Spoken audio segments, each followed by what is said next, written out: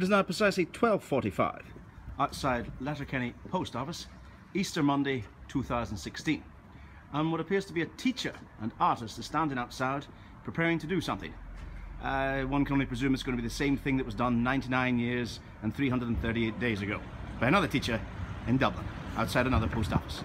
Let's go in and find out what it is he's doing. The Proclamation of Poblacht na hÉireann, the Provisional Government of the Irish Republic to the people of Ireland.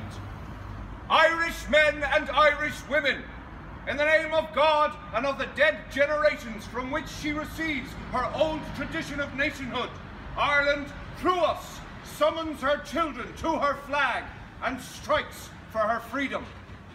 Having organised and trained her manhood through her secret revolutionary organisation, the Irish Republican Brotherhood, and through her open military organisations, the Irish Volunteers and the Irish Citizen Army, having patiently perfected her discipline, having resolutely waited for the right moment to reveal itself, she now seizes that moment, and supported by her exiled children in America and by gallant allies in Europe, but relying in the first on her own strength, she strikes in full confidence of victory.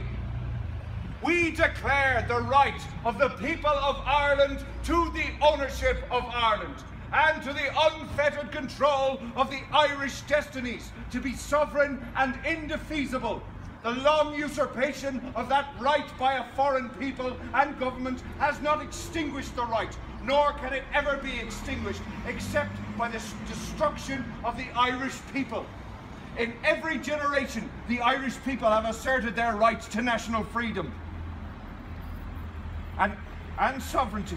6 times during the past 300 years, they have asserted it in arms, standing on that fundamental right and again asserting it in arms in the face of the world. We hereby proclaim the Irish Republic as a sovereign independent state, and we pledge our lives and the lives of our comrades in arms to the cause of its freedom, of its welfare, and of its exaltation among the nations. The Irish Republic is entitled to and hereby claims the allegiance of every Irish man and Irish woman.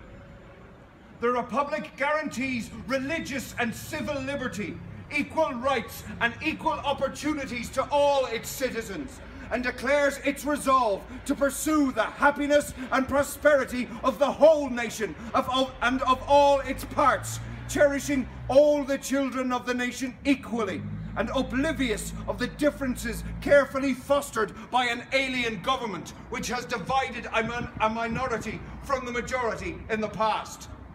Until our arms have brought the opportune moment for the establishment of a permanent national government representative of the whole people of Ireland and elected by the suffrages of all her men and women, the provisional government hereby constituted will administer the civil and military affairs of the Republic in the trust for the people.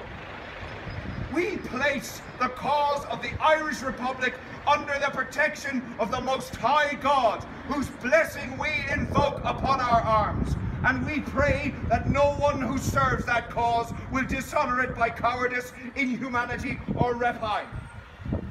In this supreme hour, the Irish nation must, by its valour and discipline, by the readiness of its children to sacrifice themselves for the common good, prove itself worthy of the august destiny to which it is called.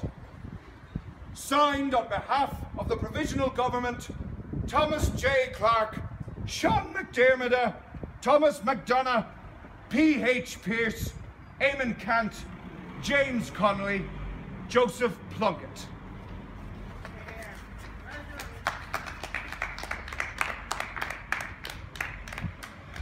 And it's back to you in the studio.